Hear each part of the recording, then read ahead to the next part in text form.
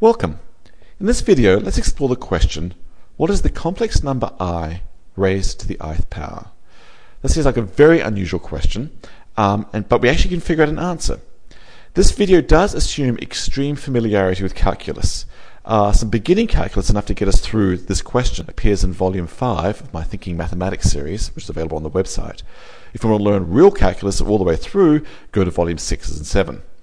Okay, but assuming we've got some calculus under our belt, let's go ahead now and answer the question, what is I to the I? And to do that, we first have to examine the function y equals e to the x, where e is a very special number in calculus. Well, for those familiar with the subject, we well know that the derivative of e to the x is itself, which is very nice. It means this particular exponential curve has the property that it's the slope of the tangent line to the curve at any point equals the height of the function at that point. Remarkable. Actually, we need a little bit more than this. Let's examine something like e to the 3x and differentiate this. The derivative of e to the 3x is really found by using the chain rule. When you think it's the exponential function applied to the quantity 3x. So by the chain rule, the derivative of the e feature is just e times whatever input we have. And the chain rule says then multiply by the derivative of the input. The derivative of 3 to the x is 3. So actually, the derivative of e to the 3x is just 3 e to the 3x. And in general, the derivative of y equals e to the kx is k times e to the kx.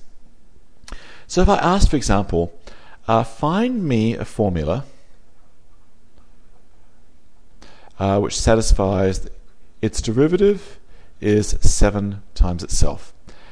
Let me make it be more specific, and I want its value at 0 to be 1. Well, we've just seen a whole class of functions. The derivatives are basically themselves the e functions. In fact, we can see that y equals e to the 7x does the trick.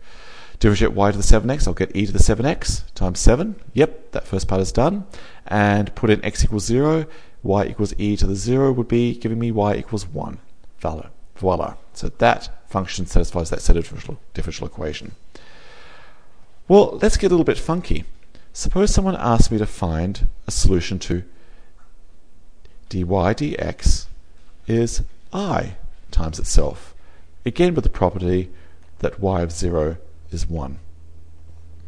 Well, if I believe that complex numbers work the same way as real numbers, I could just write down the answer. The answer being y equals e to the I x. Let's check. The derivative of e to the something is basically just itself, but I have to modify with a chain rule times the derivative of that inside. Derivative of I to the x would be I. So the derivative of this guy would indeed be e to the I x times I. We have this. And let's just check. When I put x equals 0, y equals e to the 0, yep, out pops y equals 1. So y equals e to the ix is the solution to this particular differential equation. But note, so is y equals cosine of x plus I sine of x. Let me check. What's the derivative of this guy? Well, the derivative of cosine is negative sine plus I times derivative of sine, which is cosine. Well, I can think of negative 1 as I squared. And let me pull out a common factor of I. And I have cosine of x plus I sine of x. Yes, this is indeed I times itself. And just to be clear that we have both features, put in x equals 0 into this formula. I'll have cosine of 0, 1, plus I times the sine of 0, 0, 1. So indeed, y equals cosine of x plus I sine of x is another solution to the set of this differential equation. Well, it looks like we have now two distinct solutions to the same equation. Now, there's a little bit of deep theory here. One needs to understand that differential equations do have unique solutions, at least ones of this type. In which case, if one's willing to believe that, I have to say that this solution, e to the ix, matches this solution. They have to be equivalent functions, which leads to the most beautiful formula, as many claim, in all of mathematics. And by the way, I'm one of those people. I think the formula e to the ix equals cosine of x plus I sine of x is truly astounding and marvelous. Leonhard Euler in the 1700s was dumbfounded when he discovered this connection between trigonometry and exponential functions. In fact, I can't resist taking a little sidetrack right now, just noting that this formula is so remarkable that it makes all those horrible trigonometric identities that one has to suffer through in a pre-calculus course more or less trivial. For example, suppose I wanted to get a formula for cosine of 2x, this double angle formula. Well, to me, this formula says trigonometry is just exponential functions. So let's look at e to the I times 2x. I can think of this as e to the I x squared. Well, according to Euler's identity, this left-hand side is just cosine of 2x plus I sine of 2x. And according to Euler's identity again, this right-hand side is cosine of x plus I sine of x squared. Well, I can expand this. Cosine of x squared is cos squared x plus I sine x times I sine x, negative sine squared x, plus the cross terms, plus 2I sine x cos x. So here I have, oh, excuse me, that's very strange. Here I have that cosine of 2x, the real part of the left-hand side, must match the real part of the right-hand side. Cosine of 2x must be cos squared minus sine squared. As a little bonus, I can see that the imaginary part of the left-hand side, sine of 2x, must match the imaginary part of the right-hand side, 2 sine x cos x. And if you like, you can probably write down almost in your head a formula for cosine of 3x, and sine of 3x, and so forth. This formula is truly miraculous. Anyhow, but let's not be distracted too much by this. Let's go ahead and now work out, at last, I to the ith power. Alright, let's choose a clever choice of value for x. I choose x equals 90 degrees, which I'll write in radians as the appropriate form of figuring out angles in calculus.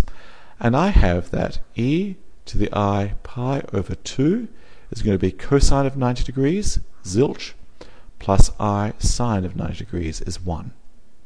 0 plus I times 1. I can now see that I is e to the I pi over 2. Beautiful. Very strange, but beautiful. Well, now it's just a hop, skip, and a jump. What is I to the I? Well, I to the I must be this formula, e to the I pi over 2 raised to the ith power. That is e to the I squared times pi over 2, negative pi over 2. I to the I is this real number, e to the negative pi over 2. That has taken an imaginary number and raised it to an imaginary power, whatever that means, must turn out to be a lovely, real answer. Gloriously strange. Absolutely beautiful and wonderful and weird. Actually, there's a little bit of a cheat here. These trigonometric functions are actually periodic.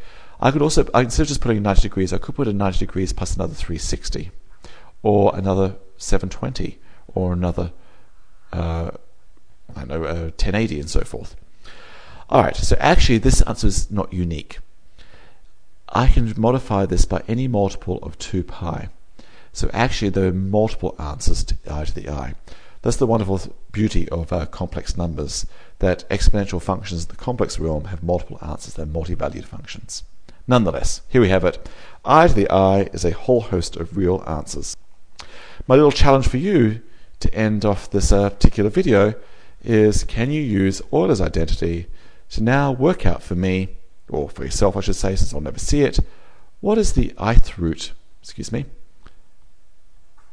of I? How can one make sense of that? That is, find a number, be it real or imaginary, that multiplied by itself I times, whatever that means, gives you the answer I. Go for it.